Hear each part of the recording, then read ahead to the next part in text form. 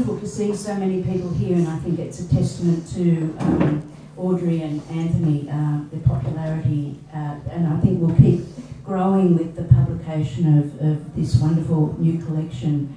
I'd like to congratulate Pitt Street Poets, John and Lindsay Knight, for bringing out this extraordinary volume, and also for continuing to support Australian poetry and producing such really beautiful and elegant books. So thank you very much to the both of you.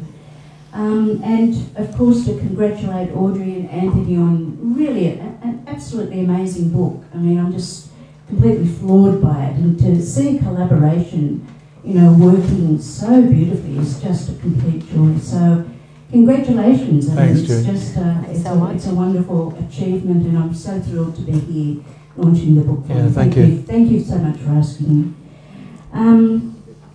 A collaboration is not all that common in Australian poetry. I can think of Peter Boyle, and Peter's here tonight, and Margie Cronin have done work together.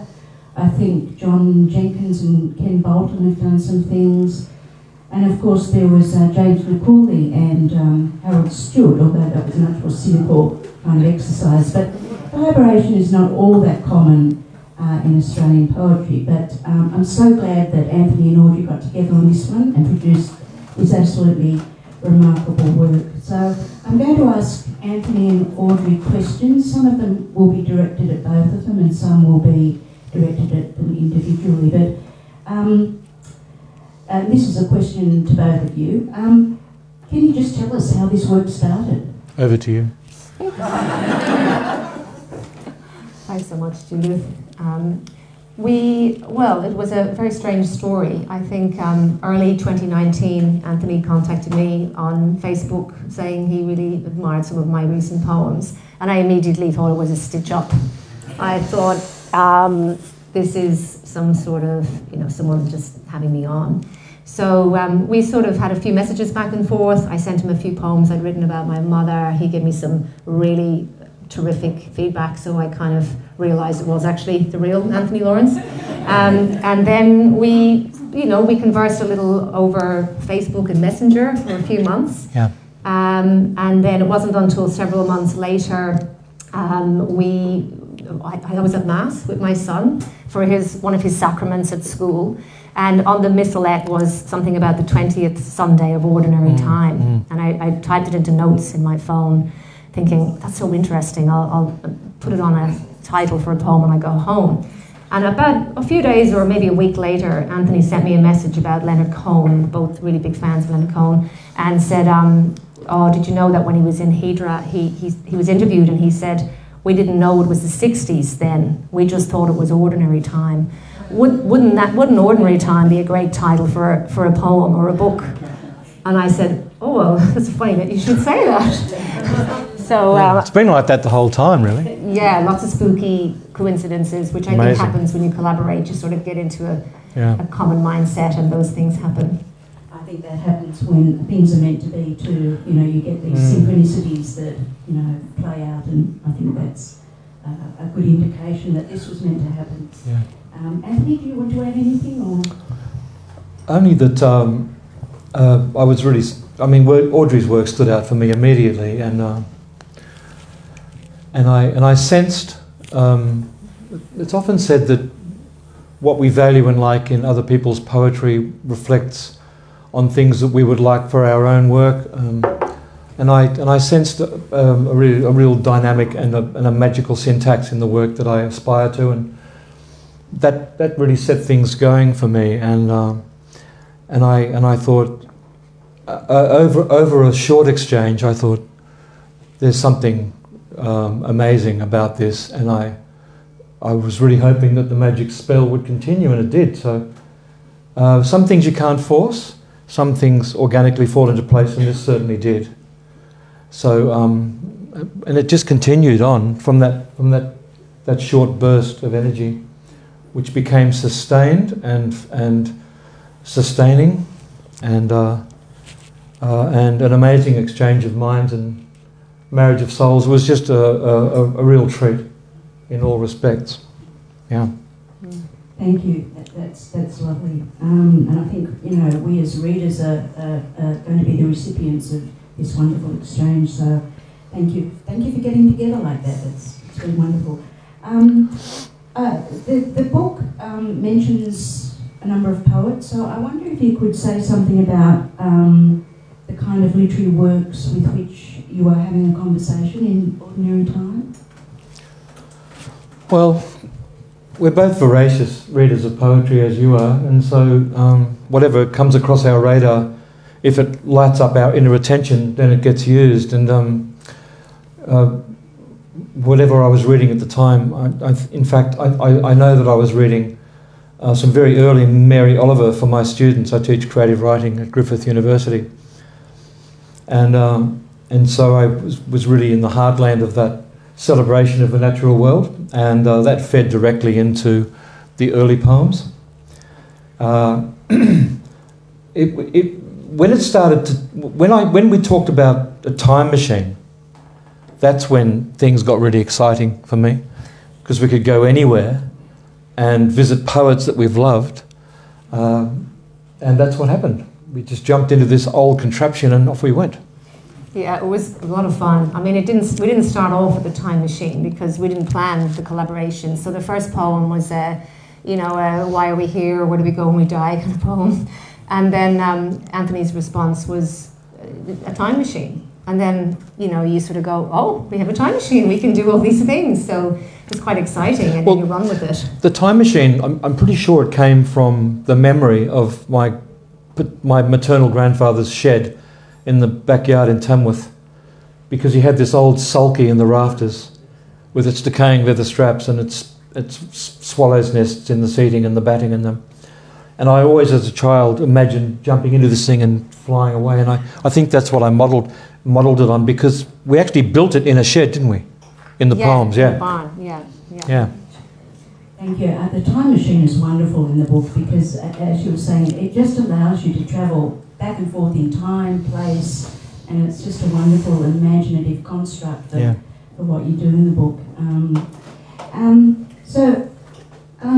Perhaps at this stage I could ask you to read from the opening sequence.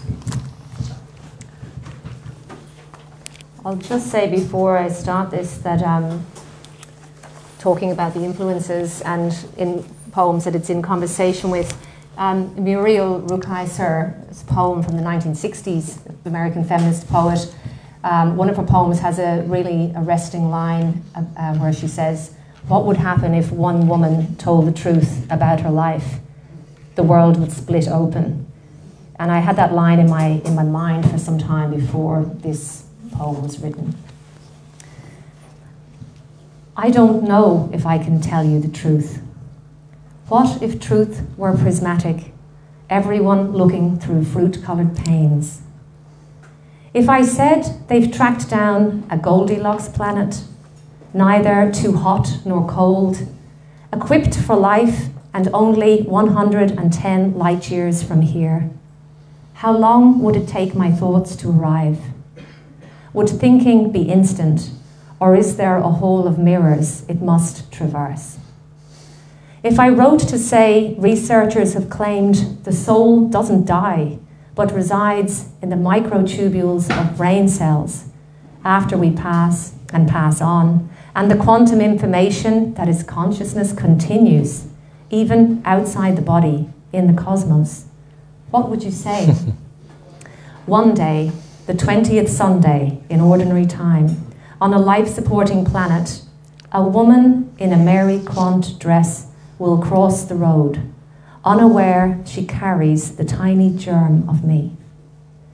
Your mind is a meadow of swaying grass, mine a cliff face where wild strawberries grow.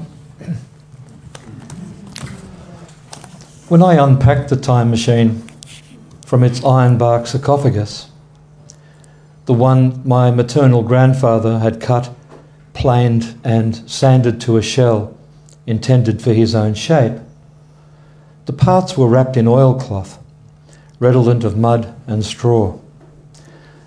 I was in a panel of winter sun, the barn like a hangar, where the field is a runway, the windsock, a corella rising and falling on a branch. The first images of the Goldilocks planet had appeared on the news like a mirror ball dusted with ocean light. Sky the colour of helical arteries in the umbilicus. The machine gleamed as it came together.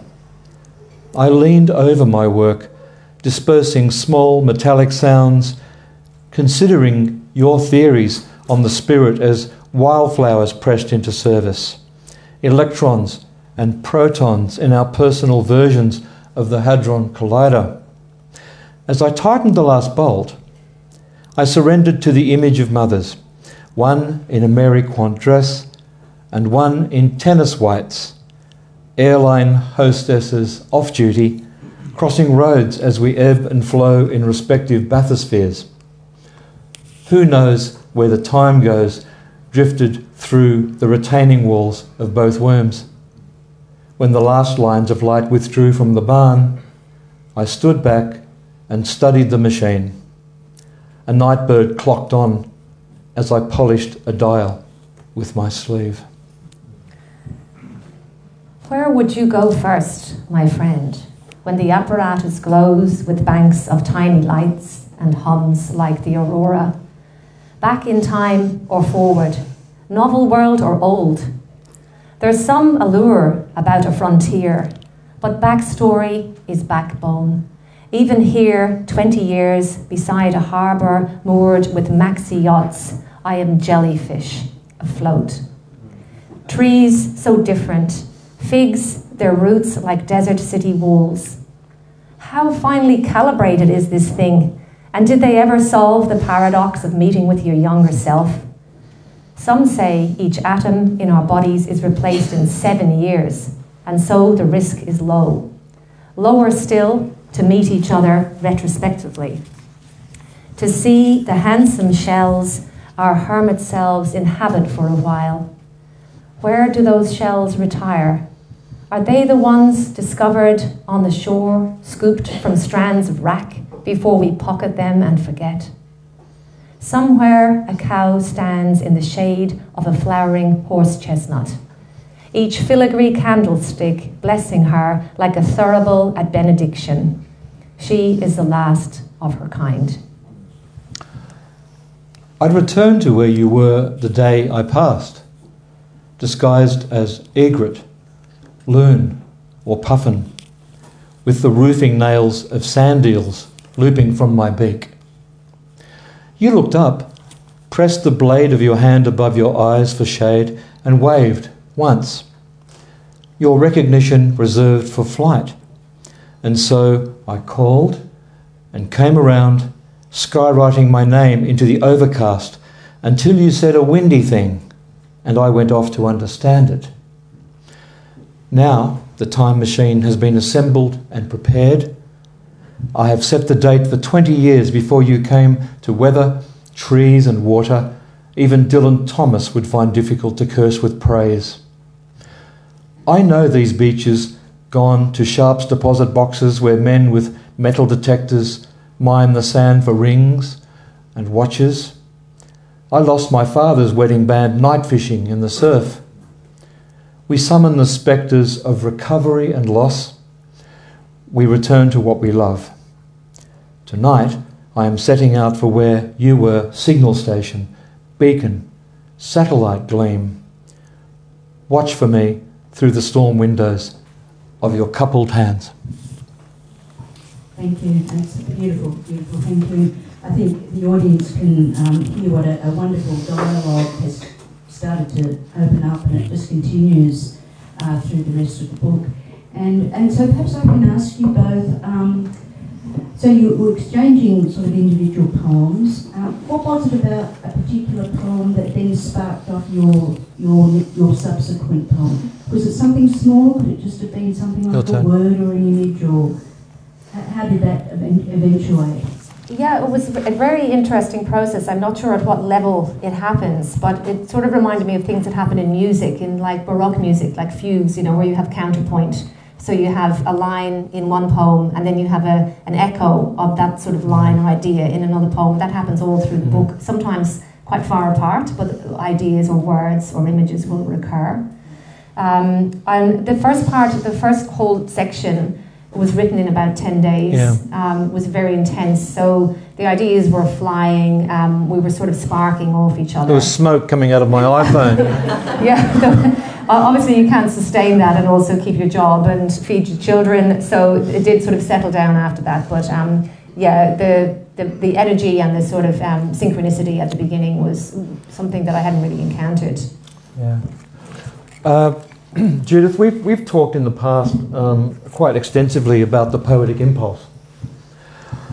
And I think this is one of the finest examples of how I recognise how I respond to the written word and to music, and so in this case Audrey's lines, that it comes upon me in a way that I am totally unprepared for. So a line or a draft of a poem will arrive as a message or an email, and as soon as I enter into the fabric of that thinking and dreaming, I'm off. I didn't know what I was going to be writing, because I never do when I start a poem. I don't like to know about subject matter so much, because poems tend to write themselves a lot, and this is certainly the case with this book. It was I mean, it really is a form of pure magic, and very difficult or useless to question it, and it doesn't last for a long time. So it was a great gift, really. Thank you. So the book's in 5 sections. I just wondered is that the order in which you wrote the poems? Pretty much, yeah. They got shuffled around a bit. There was a little bit of shuffling, and sometimes Anthony would send 4 poems through. So there'd be a little bit of, just slow down so I can write some poems. So there was a little bit of shoehorning and things in some sections after with that initial section. We sort of hovered around the 4 sections for some time before we wrote that last section. And we weren't sure whether our characters, our protagonists, would actually meet in time space or not. And so that was something, that was the last part that we wrote. Yeah. I think that's terrific, because I think the reader wonders as they're reading through the volume, oh, do they meet? You know, what happens? And I think that creates a lovely sort of suspense and tension throughout the whole volume. There's a sense of them meeting across time and space all the time, but there is an apprehension, isn't there? That you think, is there going to be a meeting somewhere in the world? And how will they get there? Yeah. That's right. And I think that's just a lovely aspect of the book. It really, it holds it together in a way, you know, for the reader to keep pursuing the narrative of this dialogue.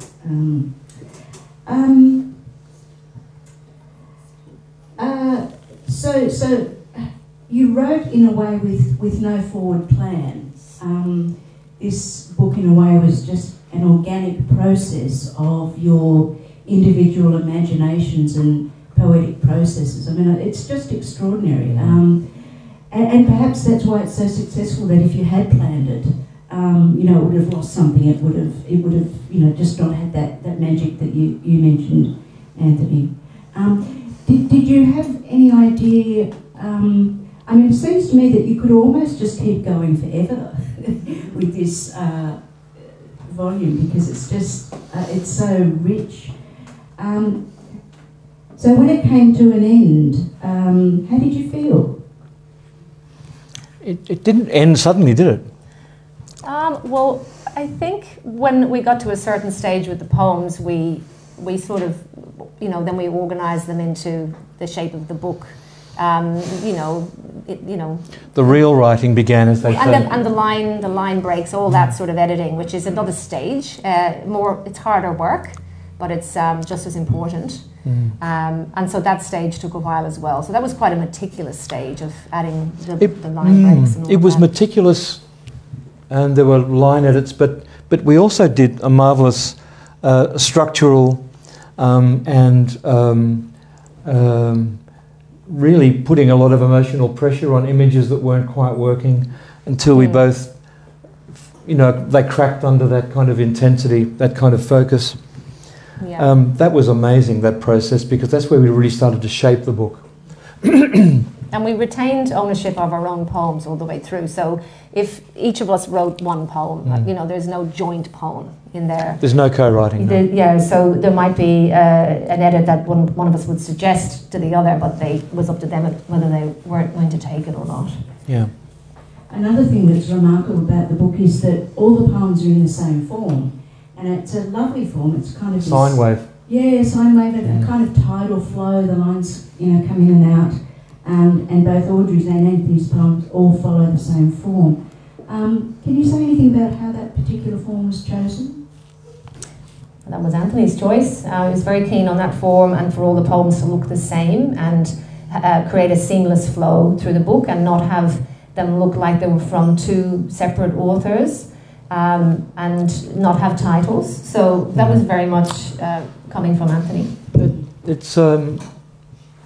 It tends to allow the eye to really flow down the page, and it wasn't so much a novelty at all, really. It just seemed the right shape, and Audrey was happy with that idea, and we stuck with it. I think it was a really fantastic decision to do that, because it gives a unity to the book. I mean, another thing that's interesting about the poems is that neither Anthony's name or Audrey's name are attributed to any of the poems. I could tell because I know Anthony's work extremely well and I know Audrey's work really well, so I kind of guessed whose poems they were. But can you say something about the reason why you didn't attribute your names to any of the poems?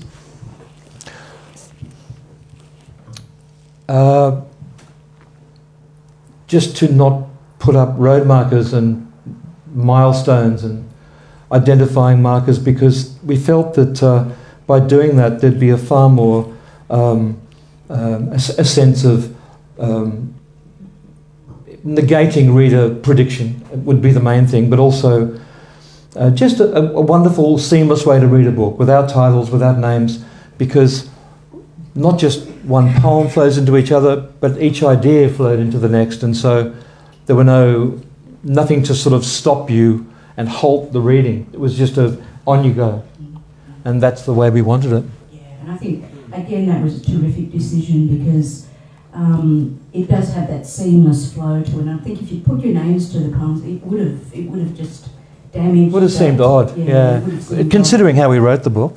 Absolutely, absolutely. Because the books are kind of, it's a unity really. It is, yeah. And I think to have split it up into the individual poets, you know, would just not be, not serve the book at all.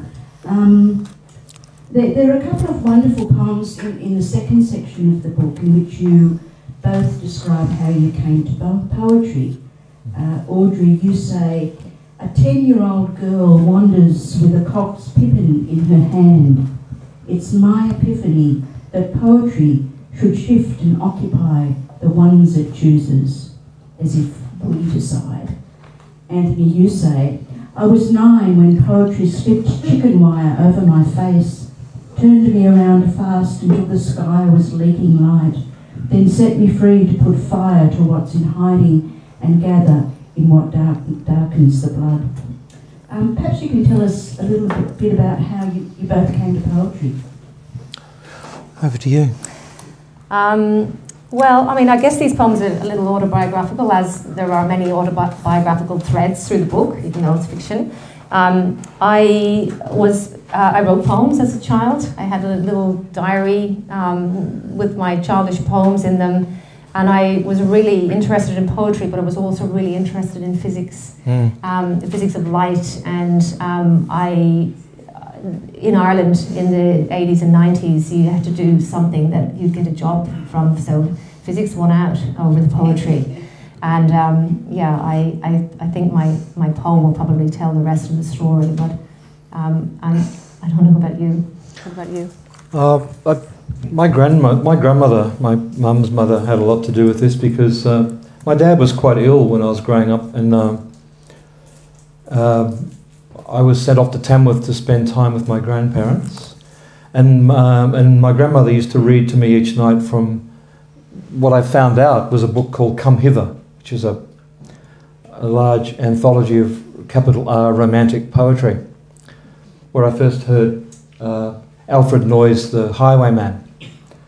And so iambic pentameter got in my head and stayed there.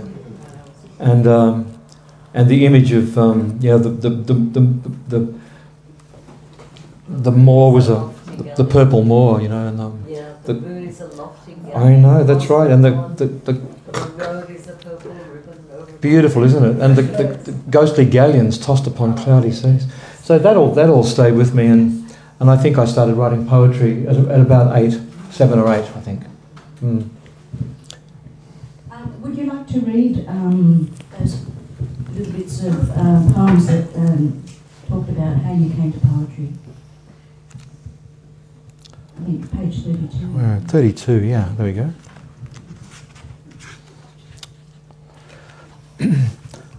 I was 9 when poetry slipped chicken wire over my face.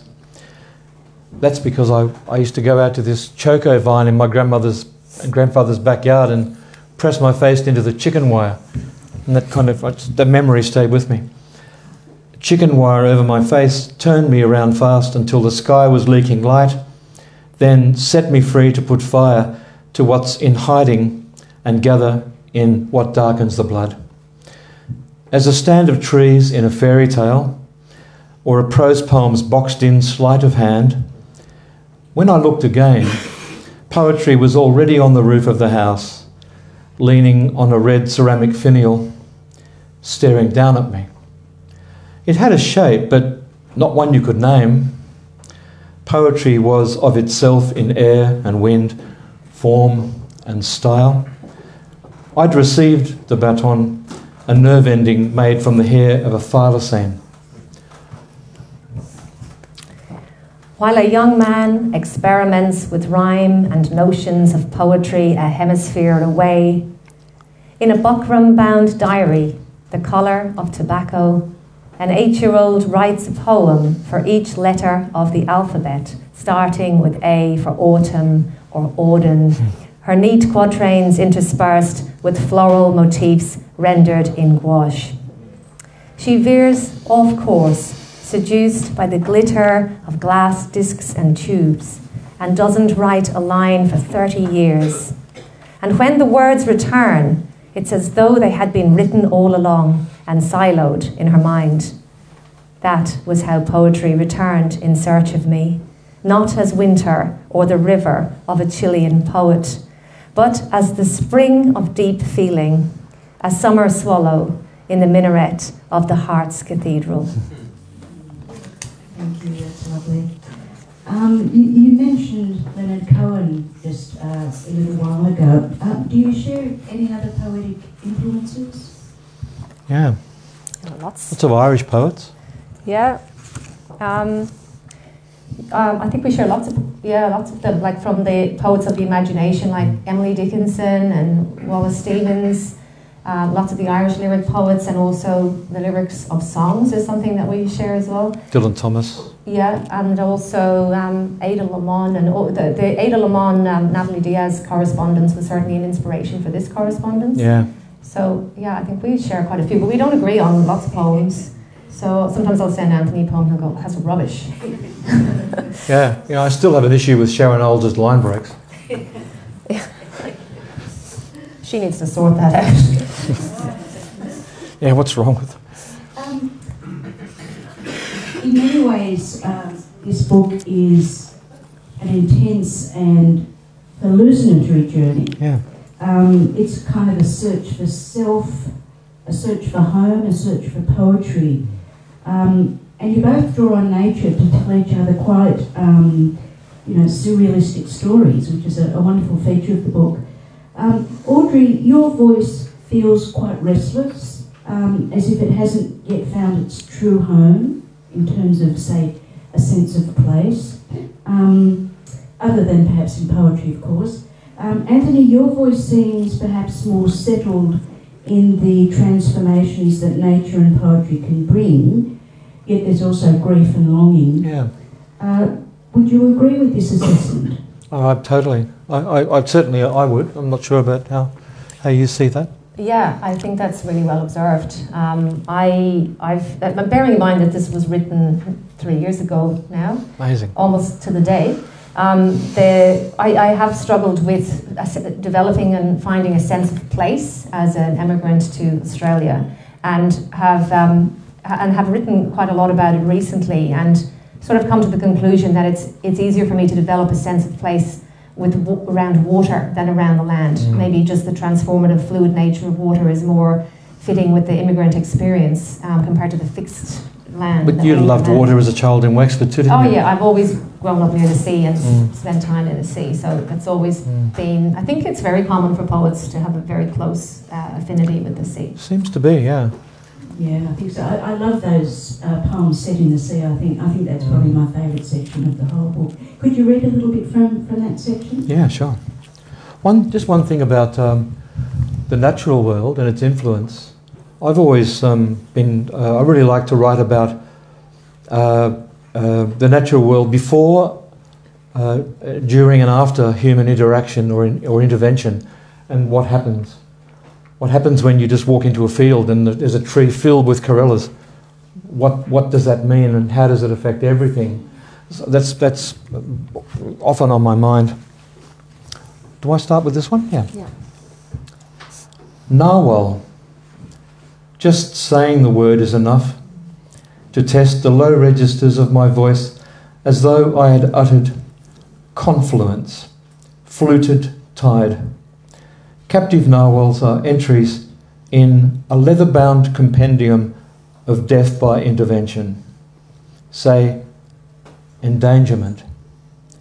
Then hold your breath to hear scrimshaw die out in a total absence of light, 3 to 5,000 feet below the ice.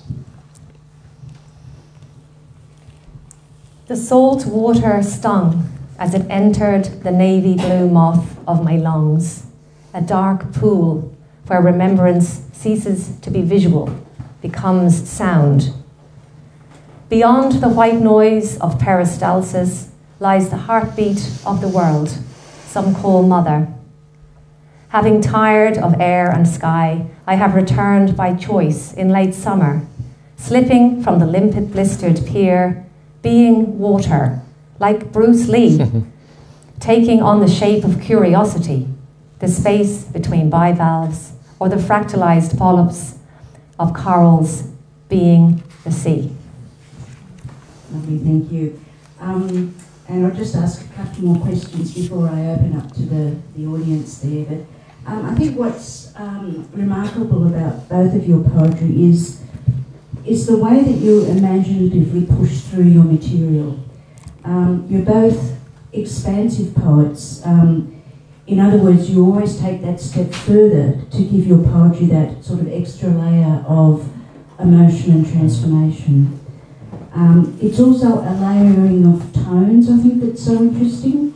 You can, move through seriousness, humour, wonder, self-reflection, and bemused observation all in the one poem. Can you say anything about this? For me, it was just running on my nerve and intuition, and feeding directly off Audrey's wonderful syntax.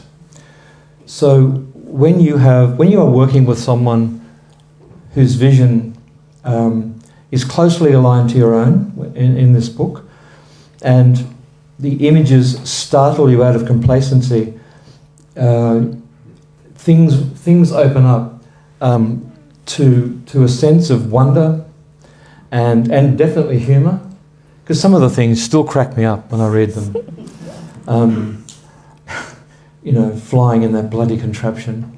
But really, it was all about the collaboration. That's what the magic was. Don't know if that can ever happen again in my writing life, but it was amazing.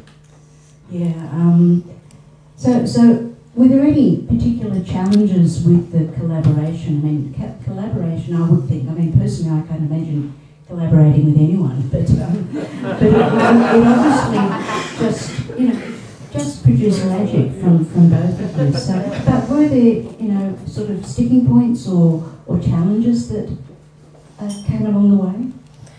Yeah, naturally there were. I mean, the writing itself was relatively straightforward. We sort of just went with it. I'm not normally a go-with-it kind of person. As you know, Judith, from my planning, I'm a very, nothing unprepared sort of person, and Anthony's not like that at all. But we just went with the writing. But the decisions around, some of the decisions around the structure and all of that sort of thing, you have to, in a collaboration, one person or both people have to be willing to accept the other person's idea and be very open to it. So you can't be too rigid. I think that's a given. And mostly that worked really well. I don't think it was an issue. Long conversations while driving. Remember driving, one day a week I drive from Brisbane down to the Gold Coast to give a lecture and a tutorial. And it's a 2-hour drive, and often I remember that drive was taken up with discussing problem solving, shuffling of lines. But it was great fun, and really it was sort of there wasn't much unease at all about it, was there? I mean, there were a couple of times where we disagreed with each other, but mostly it was amazing. Yeah, I think with a collaboration, as you mentioned earlier, Anthony, you have a window with it, and you sort of enter a common plane that you don't normally, exist on, and you're sharing something. So you're quite vulnerable. You're quite open to another person, a person that you haven't met, and who you don't really know in real life, but you know them very well through their work. But it is a vulnerable place to be, and you're very exposed. So I think there has to be a lot of trust there, and has to be a lot of respect there, and so otherwise it could really, fall down. So that's a challenge, and I think it's a challenge. I think that it comes with its challenges, but we found that the work was worth it. It was worth overcoming them. It was.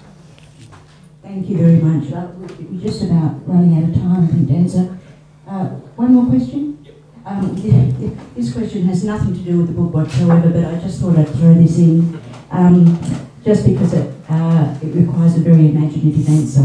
So, Audrey, I'd like to ask you, what instruments are needed to create the sound of moonlight falling across the ocean?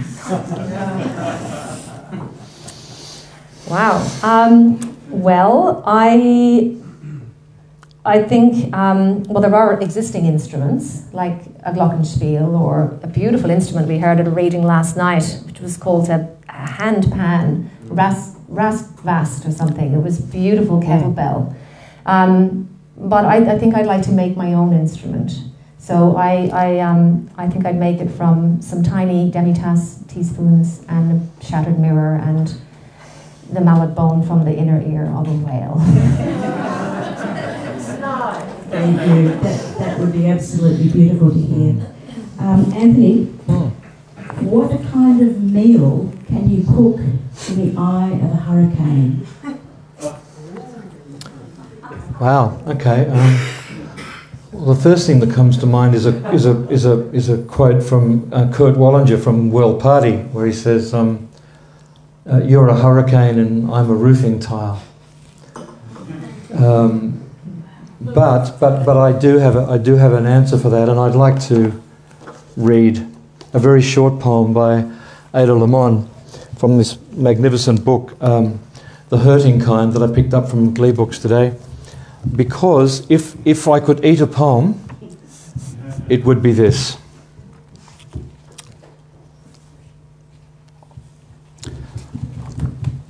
And to the fox comes with its streak of red flashing across the lawn, squirrel-bound and bouncing almost as if it were effortless to hunt, food being an afterthought or just a little boring.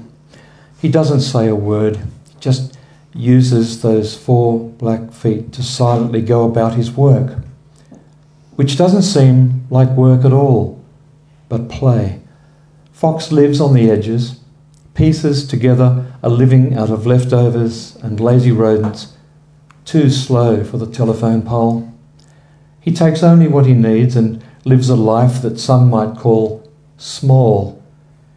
Has a few friends, likes the grass when it's soft and green, never cares how long you watch, never cares what you need when you're watching, never cares what you do once he's gone. Wonderful, thank you. Perfect answer. Dan, how are we off the... Okay, well, thank you both so much for this conversation. It's just been a great pleasure for me, and hearing you read. Thanks, Judith. There's wonderful books, been great. But I would like to just ask the audience if they would like to ask Anthony and Audrey anything at all.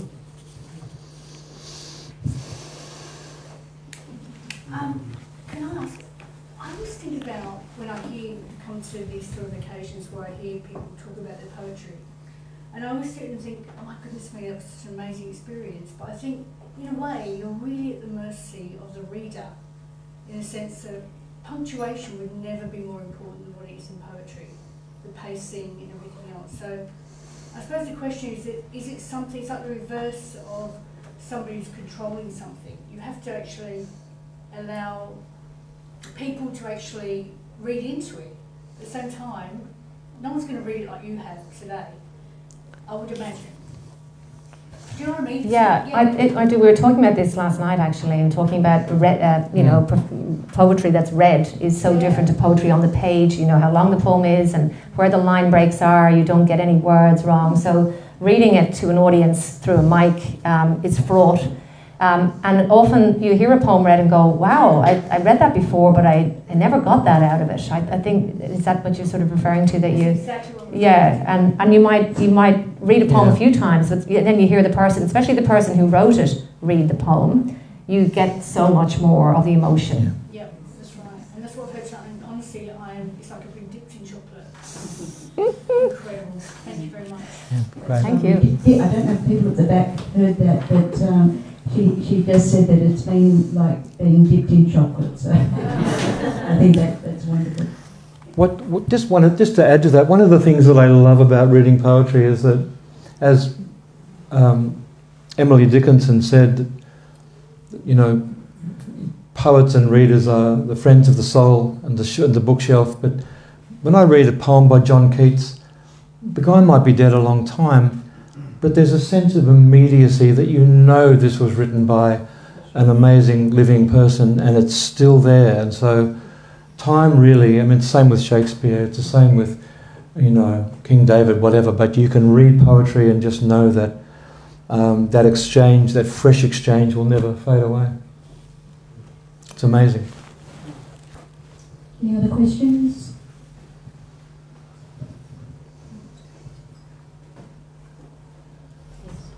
I might get in trouble for this.